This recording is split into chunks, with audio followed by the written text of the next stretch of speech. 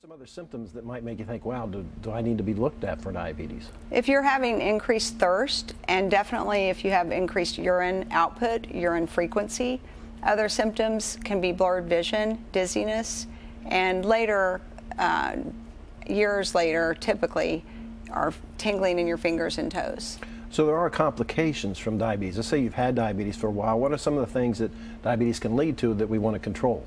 Well, we've all heard the term hardening of the arteries, and there are small arteries and there are larger arteries. So small vascular problems with diabetes means that the capillaries in the tips of your fingers and the back of your eye and in your kidneys, those become damaged so that those organs don't get the nourishment from the blood supply the way they should. So in diabetes, you want to make sure you get your eyes examined, your feet looked at, and your doctor to take care of certain things on a routine basis. Yes, because diabetes puts you at increased risk not only for changes within the back of the eye and the retina, but it also increases your risk for glaucoma and cataracts.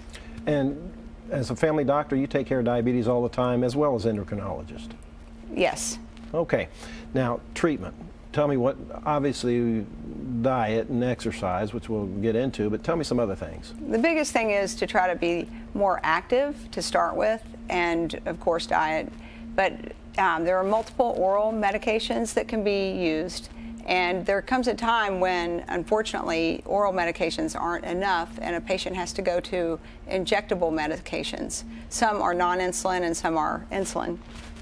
But you can, if you pay attention to what you're doing, not everybody has to be on the needle or an injection to take care of their diabetes. That's exactly right. There is no cure for diabetes. It is considered a chronic disease. And once you're diagnosed, you will always have that diagnosis. However, you can manage your diabetes and even keep yourself off of even one oral medication through diet and exercise.